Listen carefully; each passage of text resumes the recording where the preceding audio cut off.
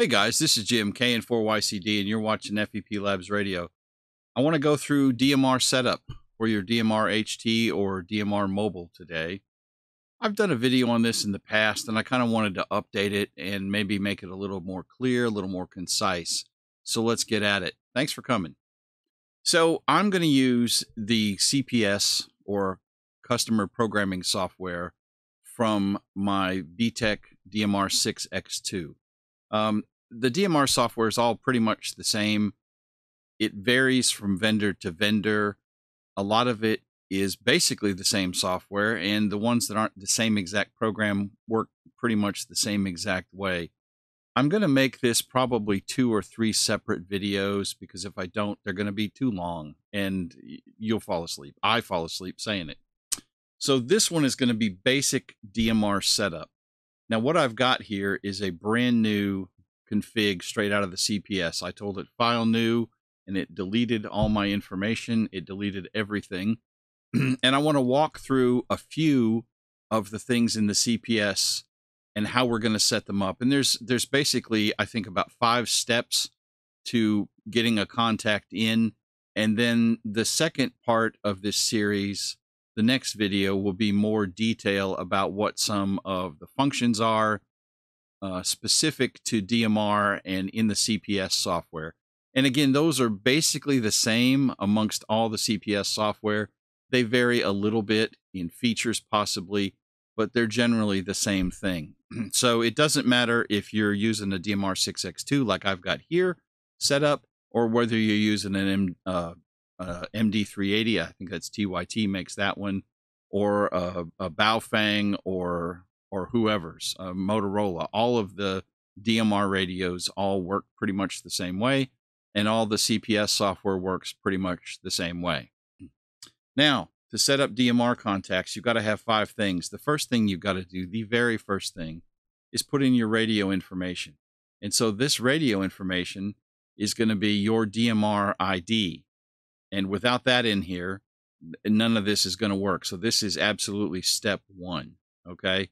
So my DMR ID 3152157, that's my DMR ID. I only have one 6X2. I'm going to call this VTech 6X2. This is just the name of the radio as it shows up. As you can see here, you could have multiple radios and use the same config for each radio.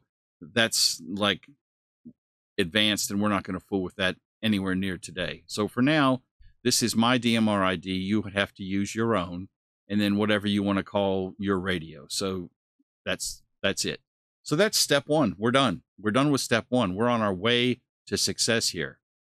All right. The next thing we've got to do is we've got to put in digital talk groups that we may want to connect to. All right. Now, this says talk groups. These can be group calls or private calls. A group call is to a talk group. So Toad's DMR digital, that's one talk group. You could have America Link, you could have HRCC Link, you could have any number of group calls.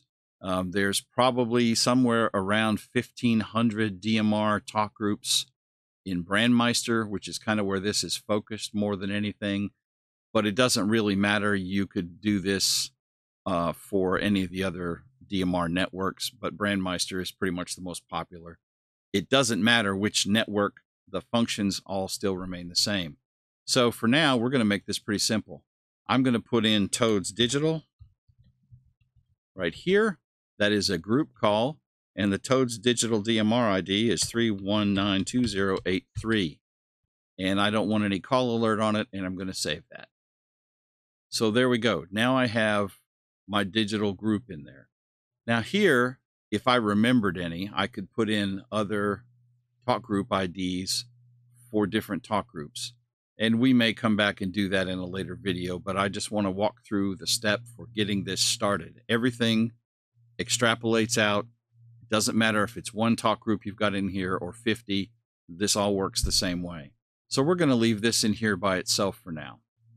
That is our first talk group. But you could also add individual calls. So, for example, you could add in Parrot, which is 4000. I believe it's a private call. So let's go ahead and add Parrot in. Parrot is a echo back service, and we don't want to make that a group call. We want to make that a private call. And so, for example, I'm friends with KM9G TO, temporarily offline. If I knew his call ID, which I could look up, I could put it in here and I could have a thing to call TO's radio directly. We're not going to fool with that. We're just going to put in Parrot, so we've got a couple things. So Parrot is 9990, and we don't want a call alert on it. And now we have two digital contacts, a group call and a private call. See? Easy peasy. So let's go and move on to the next thing. Okay, so I've popped up my hotspot. This is my DMR hotspot, and we're not going to look at this very long, but I wanted to point out a couple things here. So information we're going to need down the road. This is the frequency that my hotspot is on, 433.25 megahertz. This tells me some technical information about the hotspot. That's a completely different video. My DMR ID is our DMR repeater, because this is for my hotspot. We're on color code 1. Color code and time slot both are similar to PL tones or call tones on an analog repeater. And so for me to be able to work in a talk group, I need to know the color code and the time slot that I'm using for whatever particular device I'm connecting to. So I'm going to file that information away because we'll need it in a second. Okay, so the next piece we want to do is we want to create channels now for the two talk groups that we created. So I'm just going to double click that and go into the channel name. I'm going to call this Toads Digital. And then I'm going to put in the frequency, 433.25. And this is simplex. So now that's set. This is a type of digital. This is a hotspot, so I'm going to set this to low power. If you're working on a hotspot, there is no reason to set high power. It's less work for your radio, better for your battery, and your hotspot certainly does not appreciate the difference between low power and high power. Run with low power when you're doing a hotspot. All right, now there's some settings in here we're going to gloss over for this video. They don't really matter. We're not going to mess with a bunch of them, but I want to point out a couple things as we go. The bandwidth for a DMR digital is always going to be 12.5 kilohertz. And you'll notice here that's grayed out. I can't change it. That's because this is digital and the CPS software knows that my bandwidth is set to 12.5K. All right. I'm not going to fool with APRS. We're going to leave transmit permit always on. And what this means is that I can't transmit if someone is keyed up. And you have several options on this. We're going to leave it alone. It doesn't really matter. I would probably set this to channel free. That way, if there's anybody talking on it, my radio won't let me key up over them and bollocks things up. So we'll set that to channel free. APRS, we're not going to fool with. All right. The next thing we're going to look at is up here. And again, this is APRS. Some of this stuff is for repeaters and getting fancy. We're not going to mess with that. So when you have a channel is what tells your radio what digital contact we're going to use. Now, this is already selected Toads Digital. It's the first digital contact we created, and it's just what the software defaulted to.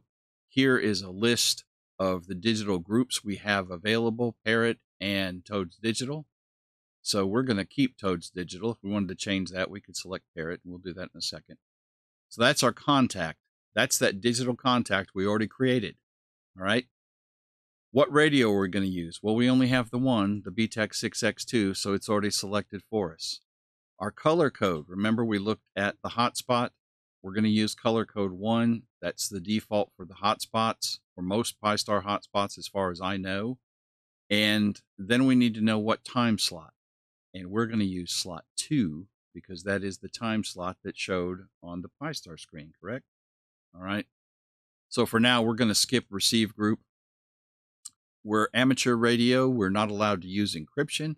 So we're going to skip all of that because that has to do with encryption. This information we're not going to mess with either. We are set to go here. All this down here is for analog. So we don't need to mess with it. So we're going to tell it okay. And we've now saved our first contact. Now, this is for my hotspot. All right.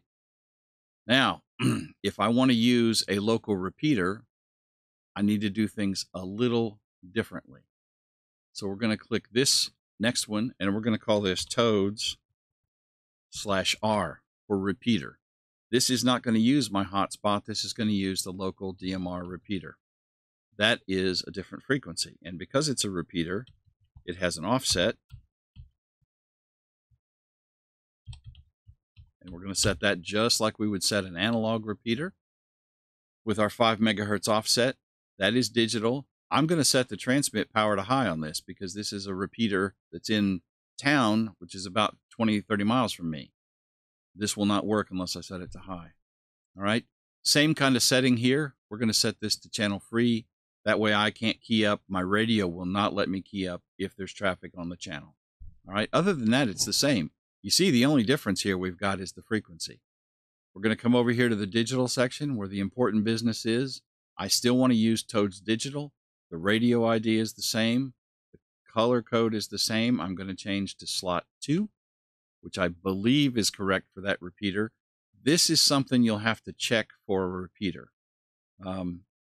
There's a semi-standard on this, and I believe slot 2 is used for talk groups and slot 1 is used for local talk groups, which is a whole nother video down the list.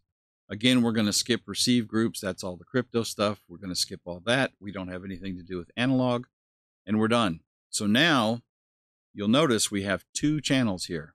We have a channel to talk on Toads Digital on our hotspot and a channel to talk on Toads Digital on our repeater. So at this point, if I write this to the radio, we're ready to rock and roll. I've got 2 channels, but I want to set them up and separate them. I also want to add in some non-digital information here. So we're going to open up another channel.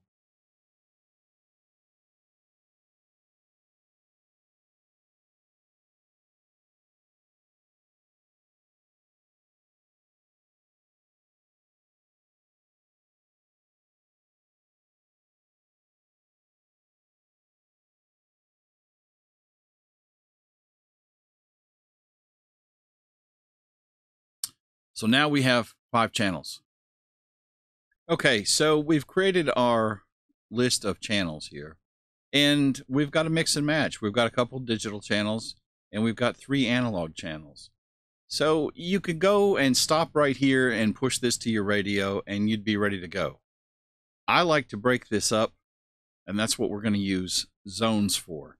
So on the 6X2 and on most DMR radios, they have the zone function. And what zones are is a collection of channels arranged however it makes sense to you. A logical collection of channels, okay? So when we go to our zone tab over here, we don't have any zones created. So we're going to create them. Now this is one place where this software will look a little different than the software you may be using, but the function is the same. So we're going to create a zone. We're going to make a hotspot zone. And we're going to put Toads Digital in it because that was our hotspot channel. And that's all we're going to put in that zone. And we're going to save that one. And we're going to create another zone. I'm going to hit next. And we're going to make another zone, and we're going to call it analog. And we're going to drop in VHF call, UHF call, and my W4 AP repeater. And now we're going to make one more zone, and we're going to call it repeater. If I click in the right place, this is digital repeater, so we'll call this digi. We'll just call it repeater. And to me, in my head, this is going to mean digital repeaters because it's not in the analog zone. And so here we're going to add Toads repeater, and we're going to add nothing else. And there we go. So now we have 3 zones. The hotspot zone has Toads Digital. The analog zone has UHF, VHF calls, and my local repeater. And then the repeater zone, and these are just names, the repeater zone has the local DMR repeater, and it has the toads contact that is for the digital repeater, and that's the one we put the /R on. So I'm going to jump back to the channels again real quick here and point this out. So we have Toads Digital, which is on my hotspot frequency.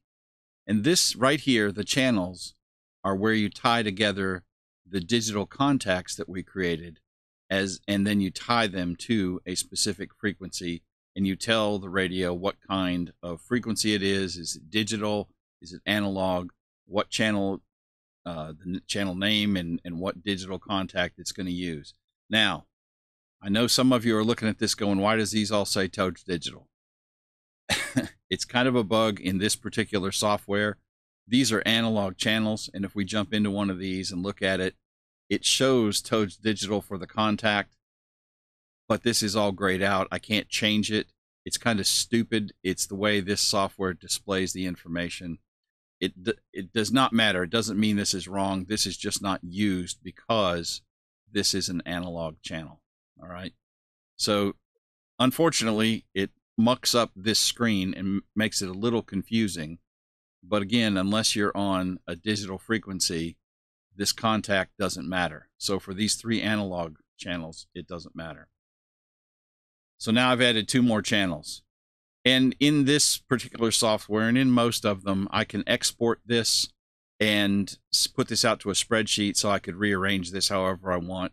And ironically, if you export it out to a spreadsheet, then you can clean up where contact is set for non-digital channels and just wipe that field out. They're all using the only radio I have, the BTEC 6X2, and these are the channel names. So in my scheme, without a /R, it means it's a hotspot frequency. If you have multiple hotspots, so for example, I have an open spot that I carry in my truck. If I was to add it in, I would have to create Toads/hotspot and Parrot/hotspot and add in 2 more channels with the hotspot frequency that I carry in my truck. So now we've got a few more channels. Let's go back to our zones. We need to update the list a little bit. Let's go to hotspot. We want to put Parrot in hotspot as well. And then we want to go to our repeater, which is our digital repeaters. And we're going to put Parrot/R in there. So now we have 2 digital contacts for the local repeater, the local DMR repeater, our same 3 analogs, and our 2 digital contacts for hotspot. So that's basically how it works. This is pretty much good to go at this point. Now there's a lot of other things we can do, and we'll talk about those in another video. This is going to be a series, maybe 2, at least another video, and maybe a 3rd one, and kind of go through some of the detailed information. But that is the basic setup of doing a DMR code plug. And that's it. There's not that much to it. Okay, guys, so we've got our code plug created, and we're pretty much done with this for today. We're going to come back and explore some of the other options and the other features of the DMR system and how the DMR radios work in my next video. So make sure you check back for that.